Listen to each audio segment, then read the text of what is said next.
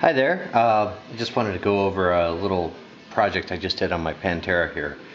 And for those of you who have Panteras, it is not as easy. It's actually pretty easy once you get there. And I should have taken more pictures along the way, but I'll be doing the other side now that I know how to do it.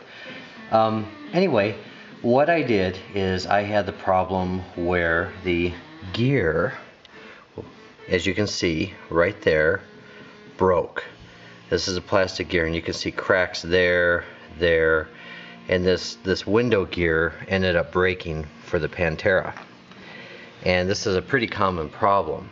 So what I did is I did the Ford Aerostar window motor conversion, and you can see that it's much smaller. The other one hung down a little bit further here, and here's the window motor right here. And I had a cut. Here's the regulator here. This is a pain in the butt to get out, and really to get it out, this arm needs to be straight right here. So if you have to take this out, basically it took me like an hour to figure out how to get this thing out, maybe two, I don't know, because I'm like, how the heck do you get this out? So the first thing you do is you take out, and there's two bolts, and you can loosen up the window, and I put a suction cup up on the window, and that holds the window in place. Then you take out the 10mm bolt here, and then the bottom of that one you take out the 10mm bolt here, and then you take off the screw here, and that allows this part here, which is what actually runs the regulator up and down, that allows that to come out. Now after you get that out, then you've got some room, and this is actually where the regulator has to come out. So if it's pointed up or if it's pointed down, you can't get this thing to wiggle out of here. It's a real pain in the butt. And I actually did it. Someone before me had actually apparently twisted or whatever and kind of bent this in to try to get some room, but the basic fact is this just needs to be straight. So anyway, I did this conversion. It was fairly simple once I did it. You do have to actually cut the regulator out. So once you do that, you're done. You're not going to put the original regulator back in. The one problem I had was on the motor. This gear sticks out so far, and most of the gears that you buy are flush. So it took a little bit of finagling and a little bit of grinding and stuff like that to make up for the distance. So I want to show you this on the car. Here's the window, and I'll show you on this side. Here's the stock window.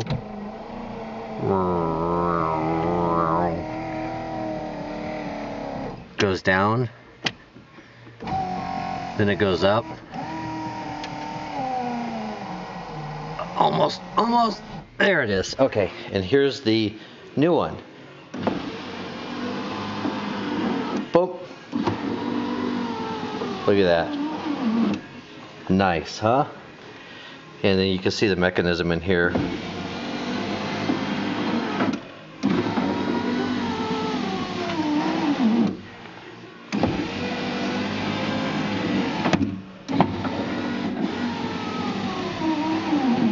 So that's the basic thing. Let me go ahead and turn off the key so I don't run the battery dead.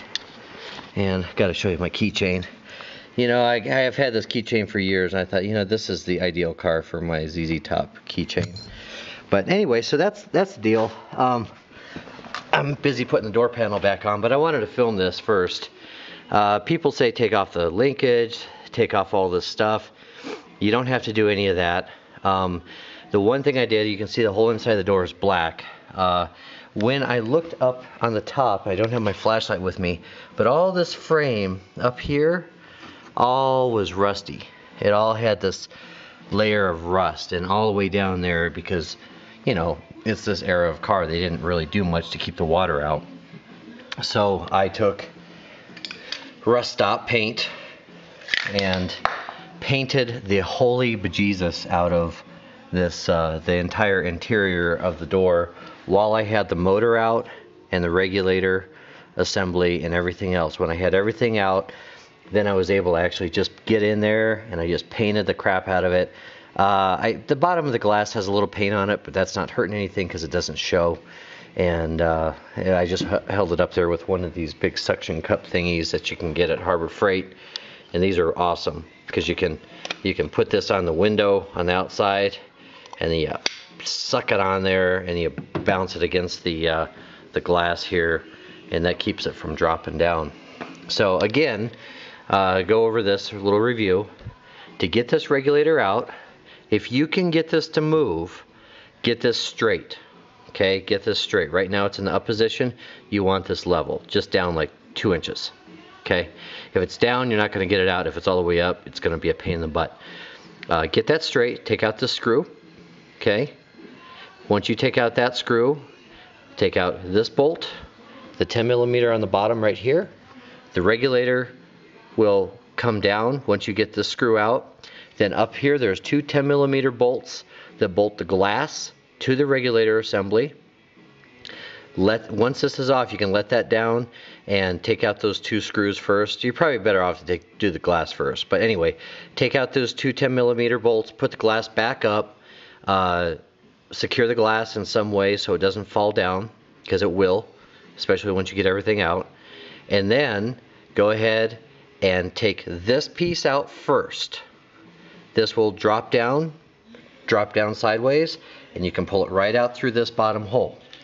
After you get it out that bottom hole, now go ahead, take off 1, 2, 3, 4 bolts, secures the regulator, unplug the motor. And the new motor is a little longer, and it takes a little bit more finagling to get in and out, and it's got some other cluster stuff. It's got the emergency release that sticks out here. All that's gone.